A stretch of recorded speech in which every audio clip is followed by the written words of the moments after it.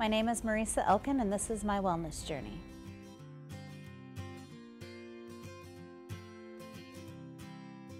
Last time I was struggling with my blood pressure.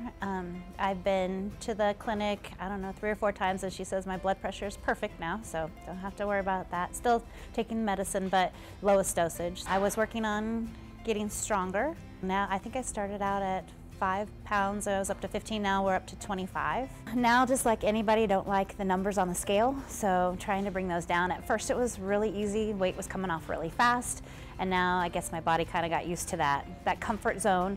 So her big goal is we're trying to start with losing more weight.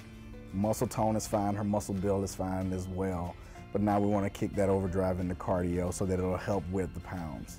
Now the challenges are, now that I've taken off some weight, keeping it off and going further, but like I want to eat what I want to eat. I don't want to eat what I'm supposed to. So the dietitian has been calling me. We check in about every three weeks usually. If this was easy, everybody would do it. You have to start cultivating a different lifestyle. It is a life change for you, for your family as well. I do a lot of meal prep.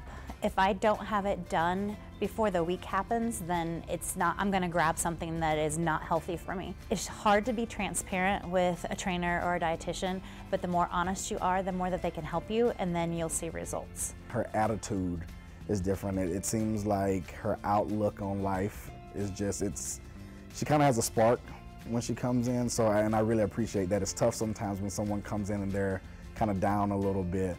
But I mean, as far as the weightlifting side, the exercising part of it, I mean, she is stronger, a lot stronger. Her endurance is a lot better. When we first started off, getting through the sets were tougher, but now it's at a point where it's not a problem for her at all. She'll give me the extra rep. Once you lose weight, especially if you have a lot to lose, you have to tighten it up, and it takes a lot more time than just taking the weight off. So reshaping the body, I guess, is something that I'm working on. So a lot of people will see me and go, oh, how much weight have you lost? And like, no, not really any, but they're like, you look so different. Invite a friend.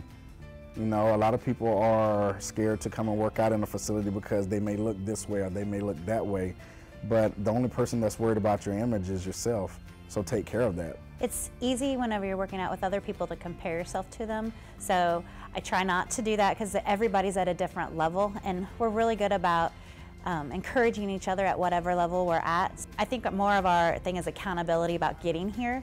So are you going to the gym today? Hey, I'll see you there. Because it is so easy to go, okay, nobody's gonna be there, so I might as well just go home. It did start off as helping a friend, but now a friend is actually helping them when they started out to help a friend.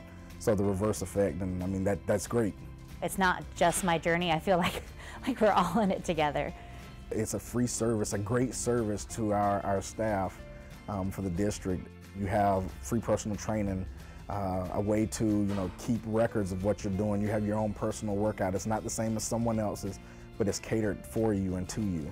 I'm very grateful because I don't think without all of those tools that I could be as successful as I need to. I mean, I know what I need to do, but to have somebody else telling me, yes, you're doing it right, or no, let's tweak this, or have you even tried that, it just really helps me out.